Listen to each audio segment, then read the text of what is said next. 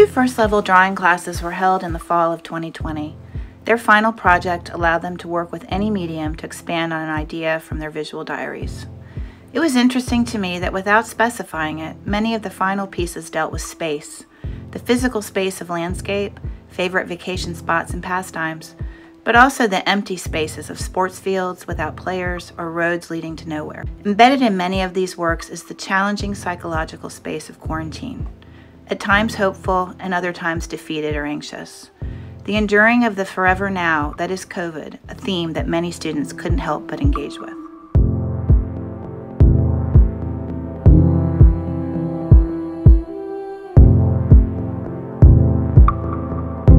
Some days are set to end. Don't think you're lesser than. Think about Oregon. Wake up, do it again. And when your dreams are found, just need time to lay down. And when you find a friend. Drawing or painting a portrait is a challenging task for my students, a creative space that is met with both fear and excitement. The trick is realizing that rendering a face is no different than rendering a place. As Audrey Fleming writes, shading a portrait reminds me of blending a sunset. The warm colors all fade into each other just like a sunset does. The portraits you see here are these classes' third assignment, a service learning opportunity called the Memory Project. Each student selected a photograph of a child from Cameroon and used a gridding process to ensure accurate proportion. The outcomes exist only as photographs now, as the final portraits created were mailed directly to the children. Practice makes perfect, and these selected works reveal that anyone can acquire the ability to render a face, as long as they are willing to see what is right in front of them.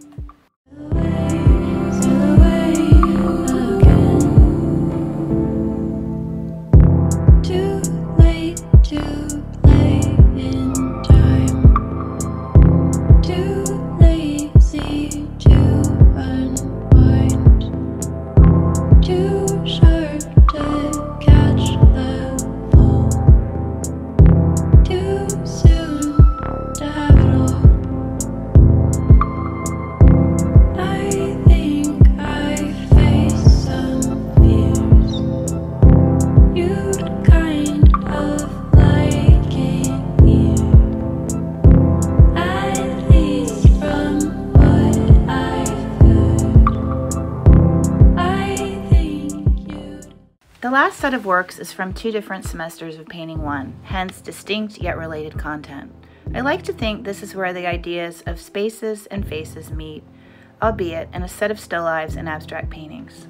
One of the lessons I consistently convey to students is art's ability to transcend the obvious. As such, I encourage them to think of objects as stand-ins for people, to know that any still life, any painting really, has the potential to be a metaphor for the human condition. And so in these works, space is not only a descriptive act, how do I paint this so it looks like it has depth and form, it is also an expressive one. How can my painting evoke human emotions? How can the objects themselves be composed to elicit a similar reading? These are the best paintings along those lines from fall and spring. I